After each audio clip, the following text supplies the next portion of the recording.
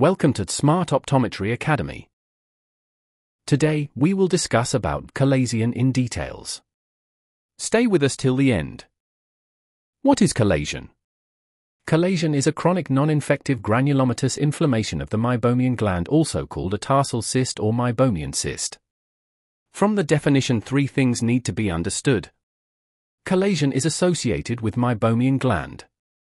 Chalazion is non-infective, and chalazion is granulomatous inflammation. The location of meibomian gland is tarsal plate that in the middle of the eyelid.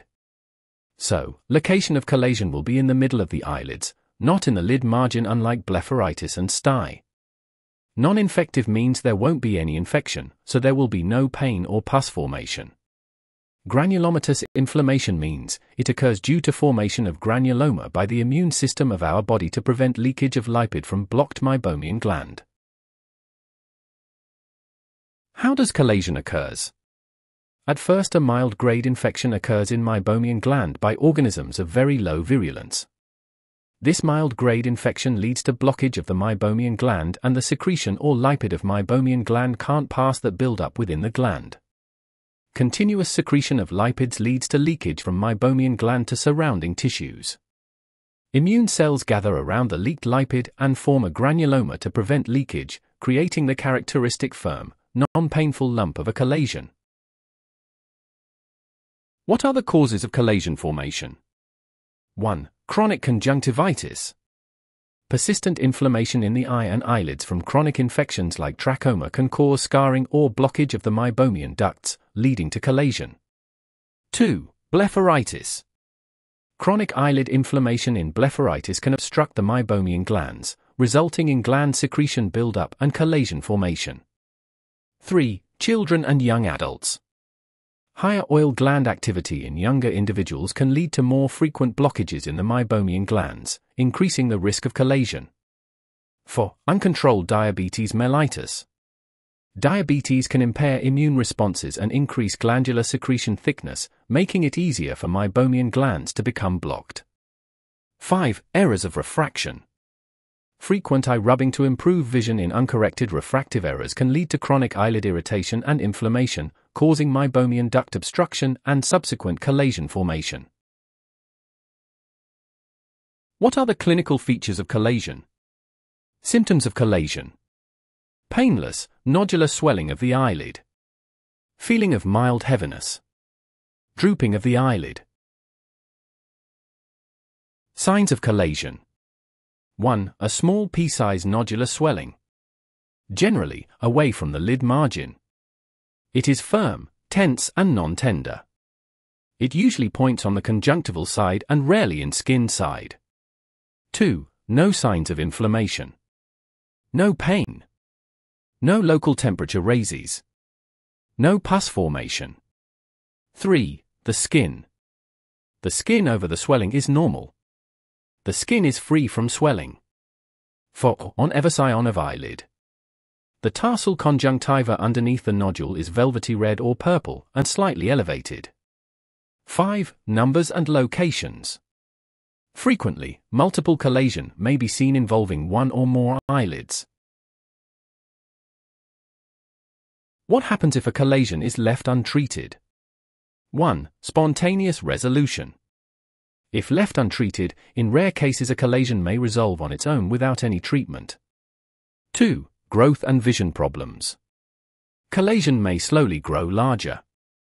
A large chalazion on the upper eyelid can press on the cornea, leading to blurred vision due to induced astigmatism. 3. Burst and granulation tissue. Occasionally, an untreated chalazion may rupture on the inner conjunctival side, creating a mass of granulation tissue that can look like a small, raised bump. 4. Secondary infection. If infected, an untreated chalazion may develop into an internal hordeolum, causing redness, pain, and swelling. 5. Calcification. In rare cases, a chronic chalazion can undergo calcification, forming a hard lump.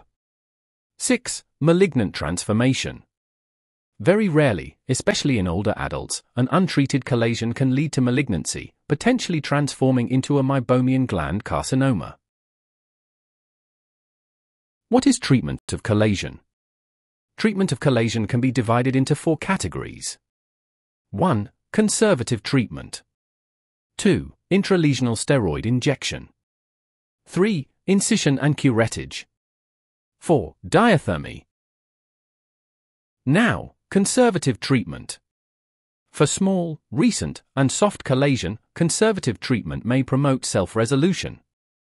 Conservative treatment includes a hot fomentation. Hot fomentation softens the clogged oil within the meibomian gland, encouraging natural drainage of the chalazion and reducing swelling. Soak a clean cloth in warm, but not hot, water, wring out excess water, and gently press it against the eyelid over the chalazion for about 10 to 15 minutes. This should be done 3 to 4 times daily. B. Topical antibiotic eye drops. Antibiotic eye drops like ciprofloxacin or moxifloxacin 3 to 4 times daily are prescribed to prevent bacterial infection in and around the chalazion. Although chalazion is typically not caused by infection, using antibiotics can prevent secondary bacterial infection, which can complicate healing and cause discomfort. C. Oral anti-inflammatory drugs. Inflammatory drugs like ibuprofen or naproxen 2 times daily after meal can reduce inflammation and discomfort. These medications work systemically to decrease swelling and alleviate discomfort, supporting the natural healing process. 2. Intralesional steroid injection. The injection of a long-acting steroid, usually triamcinolone, helps reduce inflammation within the chalazion, promoting its resolution.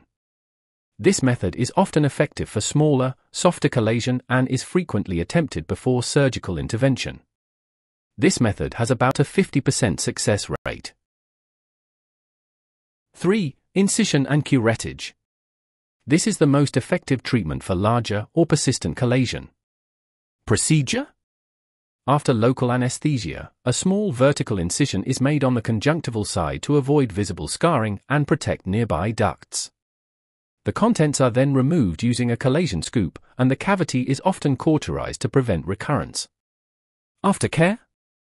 Antibiotic ointment is applied, and the eye is padded for 12 hours, followed by antibiotics, hot fomentation, and anti-inflammatory medications for 3 to 4 days. 4. Diathermy. Diathermy is a technique that uses controlled heat to treat chalazion. The heat helps reduce the lesion by coagulating tissue within the chalazion, reducing its size and relieving symptoms. Diathermy is preferred for treating chalazion near the eyelid margin, as it uses controlled heat to effectively target and treat the lesion. Check our other videos of ocular diseases in description link. If you found these video helpful, make sure to subscribe to Smart Optometry to study optometry smartly with us. Hit the bell icon to stay updated with more videos on eye health and optometry topics. Thank you for watching and see you next time.